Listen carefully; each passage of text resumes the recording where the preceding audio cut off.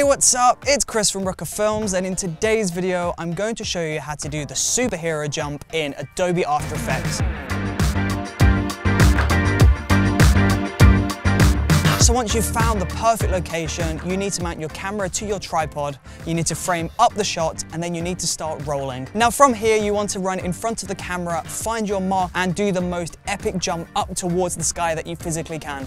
The more effort that you put into this, the more believable the effect is going to be. If you put minimal effort into the jump, then it's going to look really terrible and completely unbelievable. So go all out and do the most insane jump that you physically can. When you're framing up the shot, it's important to avoid filming close-ups or mid-shots. You need to shoot on a wide shot to ensure that you capture the full length of the person in front of the camera.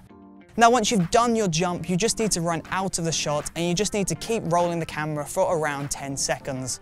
This is your clean plate and you need this to complete the effect. Without it, it's just not going to work. Now once you have that footage, you need to get this onto your computer and you need to get this imported into Adobe After Effects to do the editing. So let's get into it. So once we have loaded up Adobe After Effects, we just need to begin by starting a new composition. So we're just going to go over to new composition, and here we're just going to rename this superhero, and we're just going to make sure that our width is 1920, our height is 1080, and our frame rate is 23.976 frames per second, and then we're just going to press OK. So from here we just need to import our footage, so we're going to go over to this project tab on the left, we're going to double click, press import file, and once you have found your file you just want to press that and press open. Now that's just going to take a few seconds to load, and when it does you just want to drag it down onto the timeline, so just drag this down to here. And now from here you just want to scrub through and find the point where you did the superhero jump. And once you've found that, you just want to cut this by pressing Command Shift and then D.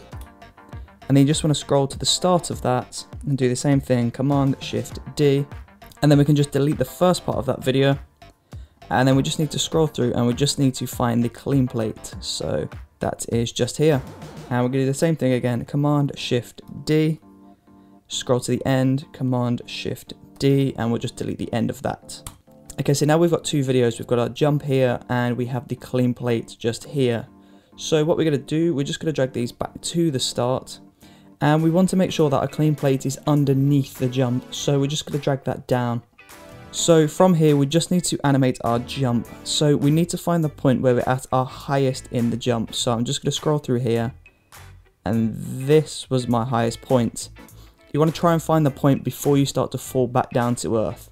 So for me it was right there. And then you're just going to do the same thing as you did earlier. You just want to trim the clip by pressing Command Shift and D. And now with the second video layer here, you want to double click, go up into time and press freeze frame. Okay, so if we go back to the beginning now, you'll see that if we play through, I jump up into the air and I freeze in time. So what we need to do from here is we need to cut out myself here, and we just need to animate that up. So to cut myself out, we're just going to go up to the pen tool on the top left, and then we're just going to zoom in to around 400%, and I'm just going to go through the process of drawing a mask around myself here. So as soon as you have completed the mask, we just need to go through the process of animating the motion now. So we're just going to go to the very start of the freeze frame, and we're just going to load up our transform tab. And then we're just going to create a keyframe on the position. So we're going to press the stopwatch there, and we're just going to scroll across a few frames. And then from here, we just want to pull the positioning up. So we'll just pull that up and just make sure that I leave the frame. So once you have adjusted the position of that correctly, and that looks roughly okay, we just need to speed up the first initial jump just a touch. So we're just going to go over to the jump, and we're just going to find the point where I leave the air. We're just going to do the same thing again. We're just going to press Command Shift and D, and then I'm just going to adjust the time of this a little bit. So I'm going to go up to time stretch, and I'm just going to pull this to 80. Okay, now once you've done that, you'll notice that there will probably be a missing keyframe in between this clip here and the frozen layer.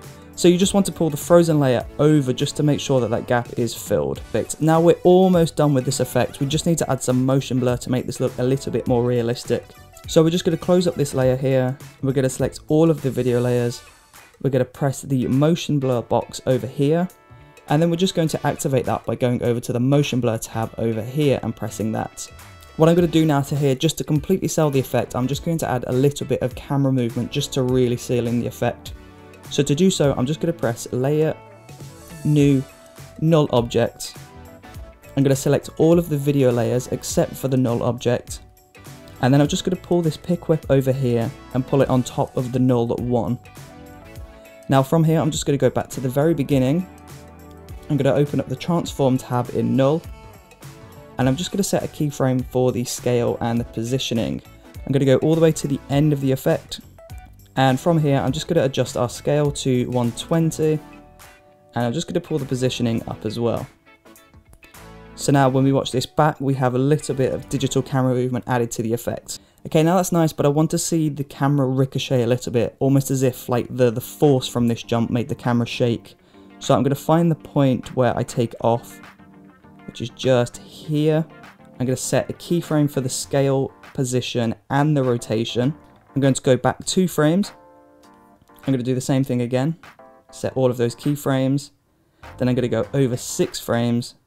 And then I'm just going to do the same thing again. Now I'm going to go back to that middle set of keyframes here, and I'm just going to adjust this scale and the rotation a little bit. So I'm just going to pull the scale up to 130. I'm going to adjust the rotation to 5, and then I'm just going to go over and I'm going to set the rotation again, but this time I'm going to take it the other way. I'm going to set this to -2, and then I'm going to go over to the other set of keyframes in the middle, and I'm going to do the same thing again. So I'm going to set this to -2. So when we watch this back, you'll notice that there is a little bit of ricochet, a little bit of camera shake added in here. And that's it. All you need to do from here is to just export this video and get it imported into your video editor. If you enjoyed watching that video, then please do let me know in the comment section below. And don't forget to subscribe if you would like to see more videos like this one in the future. Thank you ever so much for watching. I really do truly appreciate it. I hope you're having the most amazing day today. I will see you next time.